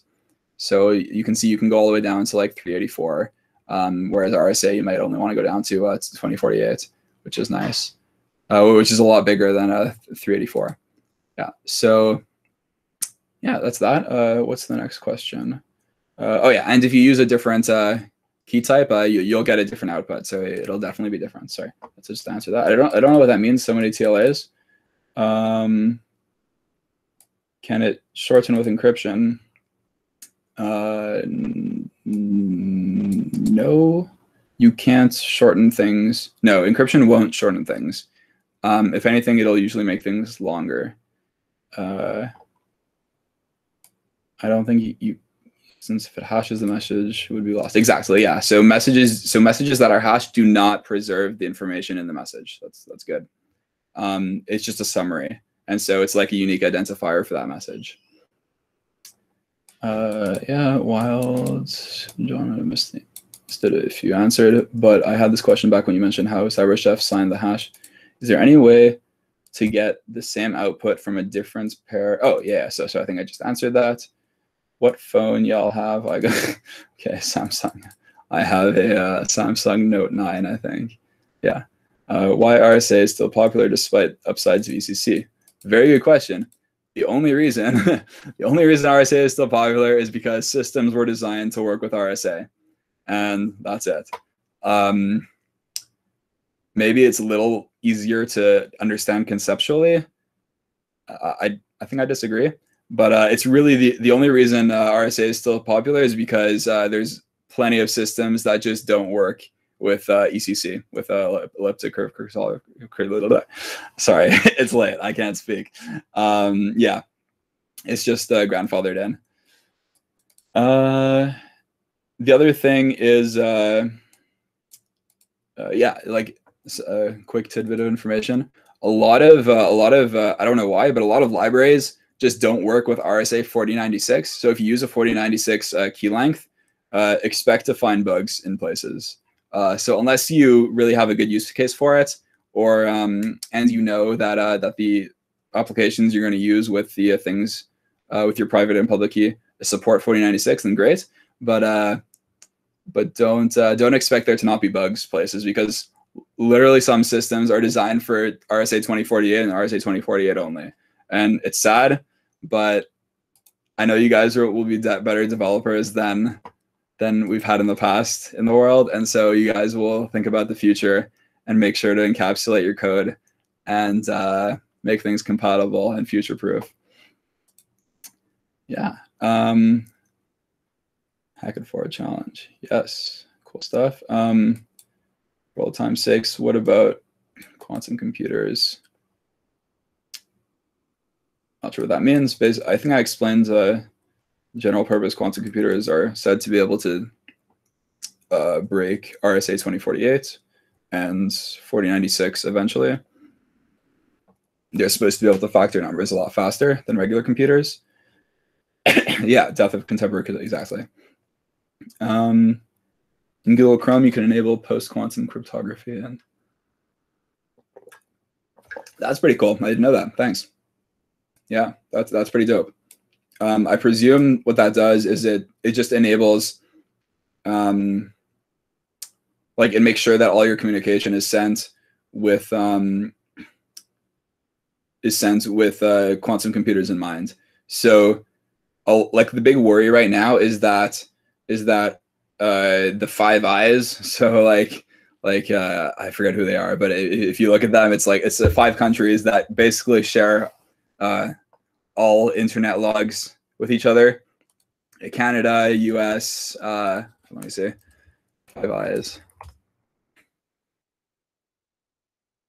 Yeah, Australia, Canada, New Zealand, UK, Kingdom, United States. Basically, the worry is that all of these countries store a lot of logs from the internet, and even though they're encrypted, they still find uses for them now. Like for statistical purposes, they're able to figure out what the popularity of certain things are, and sort of monitor traffic and determine certain statistics from it. But What's more worrying is that once quantum computers are available, all that encrypted traffic that was sent now will be decryptable, because they'll have quantum computers that can decrypt that can decrypt the TLS handshakes at the beginning of communications and find the AES keys, the symmetric keys that were used to encrypt every communication after that TLS handshake. So the worry is that once quantum computers exist, all the traffic now will be decryptable. Now the question is, when will they exist? If we have a general purpose quantum computer in 10 years, then we better get our asses into gear, and we better make sure that everything we're sending right now is quantum proof, and we enable that flag in Chrome. But if we think it's going to be 20, 30 years, maybe 40 years, then the information we're sending to each other right now probably isn't so important in 40 years. We'll all have new credit cards. The secrets we're sending now might not be so important, but yeah, it's definitely something to think about, and that's why browsers are now starting to think about implementing quantum safe ciphers as opposed to just RSA. Yeah. Oh, that's cool. Yeah. Microsoft Edge is better. It's pretty good. I mean, user friendliness is getting pretty good on Microsoft's side. Huge improvement over Internet Explorer on so many levels. It's based on Chromium, so that's also a plus. Is it the best? I don't know. You could probably also do Chrome // flags in Microsoft Edge. It'll probably work because it's based on Chromium. Maybe not. Yeah. So take me back to Explorer, MS-DOS. Jonah, you were right. ECC is way cooler. It is way cooler. Tangents on Tor, yeah. Yeah, so that's pretty much it. Yona, if you made a cool extension, yeah, I don't know what it does. I haven't read. Is it open source? Ah, I see. Okay.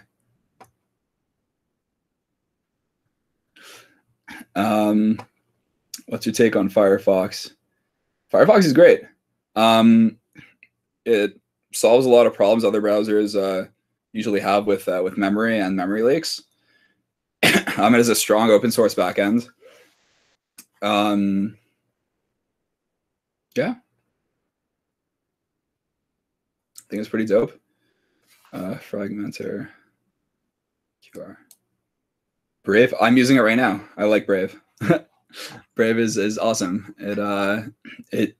My favorite part about Brave actually is that the password manager in Brave is not centralized. So your passwords aren't stored by Brave, which is nice. Whereas that's not the case with Microsoft or Chrome. Never store passwords. Yeah, it's probably not a good idea. I don't store my yeah, Bitwarden's pretty dope. I don't store my ultra important passwords, but the ones for like my lesser important accounts, I usually just store in browser because it's more convenient. But yeah, so yeah, what I like about Brave is that it's peer-to-peer in terms of syncing your browsers like between your devices instead of centralized. LastPass is also pretty dope. Evil, yeah, it's a little evil. And honestly, any password manager is better than no password manager, in my opinion. They tricked you, yeah. Honestly, what I use for what I like, it kind of throws back to the 1990s, but or even earlier. But what I use is KeePass. I mean, it's what NASA uses, and KeePass is pretty much the gold standard. I don't think there's anything better at the moment. Yeah, KeePass is pretty dope. It's a lot of like you have to sync it yourself. You have to put it in Dropbox or something. Yeah, I haven't looked into. I'm not an expert on Apple cybersecurity. Unfortunately, I don't know too much about the specifics about iCloud Keychain. It might be incredible. They're not open source. it's hard to know exactly what's safe and what's not. I know there's some really smart people working at Apple. I just have a hard time with the nothing's open source aspect of it. I get it; it's trade secrets. They want to make money, but you know, you got to give and take. Maybe use some open source standards and, you know, put some proprietary stuff on top. I don't know. Yeah, pretty much it. I mean, yeah, I think we're down to 1, 2, 3, 4, 5, 6, 7 plus 14. We're down to 14 people. If you guys have any other questions, I'm free to answer more questions. The Hack It Forward challenge was is to use Vault, HashiCorp Vault.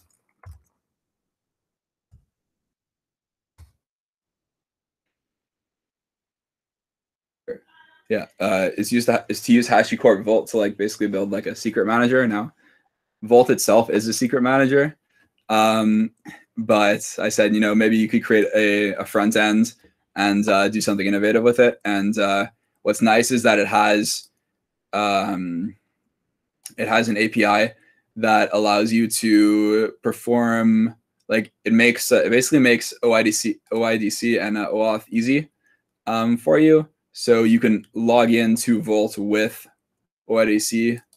And if you go to the docs on it, where is it? Auth methods. Here, overview. I know, one of the providers. Yeah. So basically what Vault does, it's basically like, at its core, it's an identity translator. So you can log in with I don't know, Azure Active Directory. This is like your regular Microsoft account. They have fancy names for everything. I don't know why, it's annoying. But yeah, you can log in with your Microsoft account and then use Vault to generate, for example, SSH credentials for a server. Where is it? The secret engine here, SSH secret engine. Yeah. So you might want to generate. So like this is used a lot in enterprise to centralize security and allow for, you know, a security team to monitor the security posture of an enterprise without sort of interfering with all of the current authentication methods there are in the enterprise. So if, for example, the enterprise is using, I don't know, using SSH with passwords, and then also with certificates, and then they also have, for example, I don't know, they also have like databases that need credentials to log in, but all the users that are the developers, for example, only have Azure AD credentials, for example, and they don't want to start giving out SSH credentials for all the machines. They might say, okay, well, we're going to set up a Vault server or a Vault cluster, and we're going to say, okay, everybody can log in with OIDC, or there's like an Azure plugin, but that's for like, don't worry about that for now. You can look at the OIDC parts, because this is OAuth and OpenID Connect. Yes, so they might say, okay, everybody's going to log into Vault with their Microsoft accounts, or with, I don't know, with their Google accounts or their GitLab accounts or whatever. You know, they have a whole bunch of providers. It's pretty cool. And then they'll get back SSH credentials that they can use that one time to log into a server and then do what they need to do. And then the next time they need credentials for that server again, they'll just log in with their they'll log in with their Microsoft account instead of the actual SSH credentials. And so that's what's nice about it. It's really like an identity translator for organizations. But what the challenge was set up the OIDC authentication. So create a service that allows you to log in with not a password, basically, because passwords are evil. And when you log in with that account, it could be OpenID Connect, sorry, it could be Azure Active Directory. It could be Google, GCP, whatever account it is. Then you give them access to the key value store. And so that's called the secret engine. So they have a bunch of secret engines, for example, in Vault. And so the key value store is what allows you to store secrets in one place in an enterprise. And so if you can store secrets there, then it becomes a secret manager and you can log in with whatever you want. So that's pretty cool. I thought that would be a good challenge. You could do something creative. And there's plenty of tutorials. If you go to tutorials, you can learn all about this product. HashiCorp's a really good company. Highly suggest looking into their products. They make some really cool stuff for cloud. Yeah, that's pretty much it. Yeah, if you guys have any more questions or there's anything else you wanted to know about cryptography in general or security, yeah, no problem. Yeah, I like doing this kind of stuff. It's fun. Sharing knowledge and whatnot.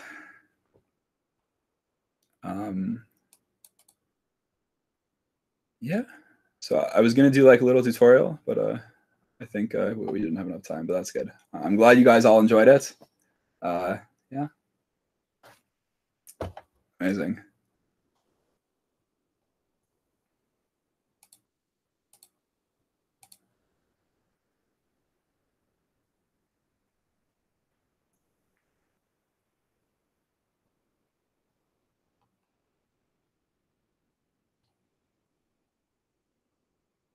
You too, Anisha.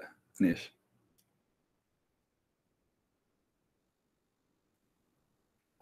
Mike, you're still here. Leo. Disconnected at the end. Yeah, so I think everybody who had questions asked their questions. And we're good to go.